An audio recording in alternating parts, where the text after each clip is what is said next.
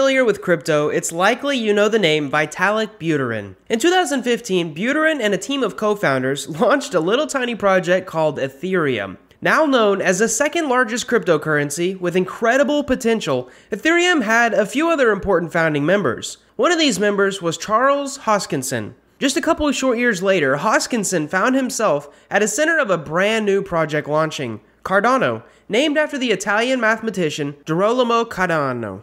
Welcome to Whiteboard Crypto, the #1 YouTube channel for crypto education, and here we explain topics of the cryptocurrency world using analogies, stories, and examples so that you can easily understand them. In this video, we're going to explain what Cardano is, specifically how it works, and how Ethereum fits into play. So first off, what is Cardano? Well, to make things simple, let's give a very basic answer. Cardano is simply just a proof-of-stake cryptocurrency. Now to really explain what it means, and to summarize why it's not just some random altcoin, let's hear what the founder has to say about it. Basically, Hoskinson saw that cryptocurrencies would suffer from three main problems. These problems are scalability, interoperability, and sustainability. Let's go through each of these issues to understand the intentions behind the project. Number one is scalability. Fans of Bitcoin know this problem all too well. Because of Bitcoin's block size, the network can only confirm around 5 to 7 transactions per second. Now this is not even comparable to the Visa behemoth that can do tens of thousands of transactions per second. The block size debate in Bitcoin raged on for years, but at least one question remains for basically any cryptocurrency. How can this project scale? Now, as Hoskinson has said, we actually want things to speed up as more users use a system, not slow down as many of them do. If the network is being used, it needs to speed up in order to be consistent for its users. What he meant was that a blockchain's capability should scale linearly with its usage. Cardano solves this by using what are called epochs, which basically divide up who validates certain blocks in the blockchain. To be even more precise, they use slots and any of the nodes, which nodes are just computers from people or organizations that are running the blockchain, they can be nominated to be a slot leader. These terms don't really need to mean much to you, but they are what allows Cardano's proof of stake to scale. Cardano calls this system Ouroboros, but Ouroboros could warrant its own video due to its complexity. The important thing here is that slots can be divided up further, which lets the network scale. Speaking of scalability, this channel is slowly starting to scale, meaning each new video gets more and more views and the subscriber base is growing. So if you're watching this video and aren't subscribed yet, please consider subscribing because we are working hard on continuing to create high-quality educational cryptocurrency videos, and by you subscribing and watching our future video, that is the best way to reward our hard work. Moving on, the second problem is interoperability. So this is a very old technological problem. Let's think about this using an example of early wireless networking. If you've ever wanted to set up a wireless network in your house, you know you have to connect your devices with a router so that the signal can reach your device. But what if your Apple iPhone only connected to Apple routers? It wouldn't be very useful if everybody had to get all the same hardware for everything from the ground up and from the same brand. And in fact, that would probably be considered a monopoly by the United States government.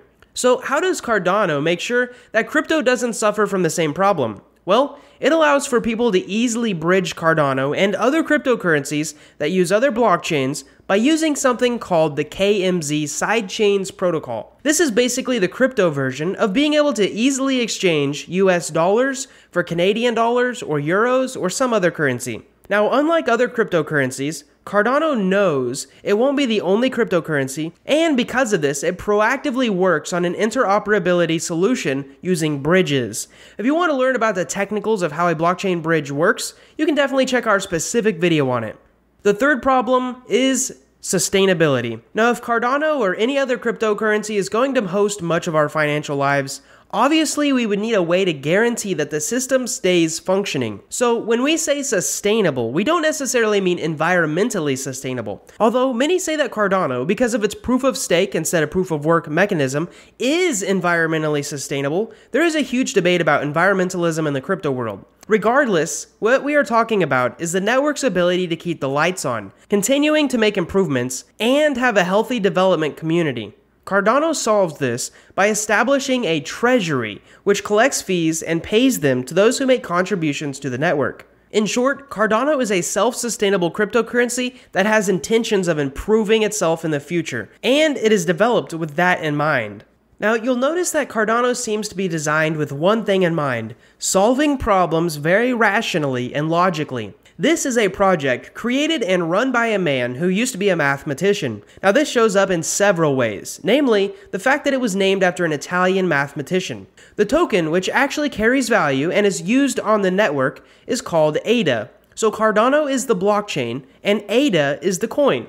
Now, this is not Americans with Disability Acts, but it comes from the name of a woman who is now considered to be the first ever computer programmer, Ada Lovelace. Beyond naming conventions, Charles Hoskinson clearly has shown an ambition for tackling big challenges through methodical, reasoned, and problem solving. Within the Cardano project, there is tons of research being done, papers being written, and even peer reviews to get third-party feedback. Some may say Charles even has a cult-like following, but he does do often live stream update logs to update his audience. Despite Cardano's unique style and branding, you might just ask yourself, how exactly is it different from Ethereum? Well, lucky for you, we're going to cover it. Now, we're not going to speculate about individual conflicts or personalities, but the story goes that Hoskinson thought Ethereum should be a for-profit entity, whereas Buterin wanted Ethereum to stay as a non-profit. Both of their wishes ended up coming true in a way. Buterin stayed with Ethereum, and Hoskinson took a sabbatical shortly followed by a proposition. Fellow co-founder of Ethereum, Jeremy Wood, approached Hoskinson about creating a for-profit entity that would create blockchain projects for companies, governments, and even other organizations. This company became known as IOHK, or Input Output Hong Kong, and it's an homage to the engineering term and to the place that it was incorporated. So what does this have to do with Cardano, you ask? IOHK's main project is what we now know as Cardano. Although Ethereum and Cardano are both smart contract platforms, they do differ in several ways. The first is that Cardano has been a proof-of-stake blockchain from the beginning. This means that instead of Bitcoin's method of doing really hard math problems to mine coins, they validate transactions according to how many tokens the validators stake. So for example, if you own a lot of ADA, you can stake that ADA and have more power in the network than those who have little ADA. Ethereum, however, started as a proof-of-work chain, but is now migrating to become a proof-of-stake chain. Another thing that's important is that, like Bitcoin, Cardano is deflationary. This basically means there is a fixed amount, and in the case of ADA, 45 billion total ADA coins will be minted, as opposed to Ethereum, which mints more and more Ethereum every year. From an economic perspective, that would generally mean that, all other things being equal, ADA should increase in value, or appreciate, more than Ethereum. However, that is as close to price speculation as we will get to today. With the future in mind though, let's take a look at where Cardano is being used in the real world and where it might be used in the future. Despite the ICO craze of 2017, which was known for a lot of shady scams, Cardano actually started off with an ICO. Where it differs though is from that point on. Cardano showed it should be taken seriously through its commitment to rigorously researching and testing its solutions. IOHK helped both the University of Edinburgh and the University of Wyoming support their blockchain initiatives, and from there has launched into several real-world partnerships. We can see the breadth and depth of Cardano's potential when we look to its partnership with the government of Georgia, the country, not the state, and they have decided to build an ID verification system using both Cardano and IOHK's enterprise solution, Atala. This is already getting more complicated and a little bit outside of the scope of this video, but they followed this in 2021 with an agreement with the government of Ethiopia to use Cardano for ID verification for students. Commercially though, and likely its most impressive partnership is with New Balance. I know what you're thinking. That's right, IOHK has been hired by New Balance to use its technology to verify the authenticity of its sneakers. Very similar to how VeChain is used to authenticate supply chains using a blockchain. As a methodical and precise organization, IOHK has released a roadmap for Cardano's future, which includes 5 eras: foundation, decentralization, smart contracts, scaling, and then governance, which you can actually read the roadmap if you'd like. Each of these eras takes on a new challenge, and it adds new products and features to Cardano's capabilities. It's safe to say that regardless of any future utility, Cardano will always have a plan for what they do next. This video is a little different than the rest of our videos because this was actually a coin, but that's all we have for Cardano today. If you have any questions, feel free to leave them in the comments below, as Cardano is a big project with a lot of hardy fans. Thank you guys so much for watching. We really hope that you've learned something in this video, and most importantly, we hope to see you in our next video.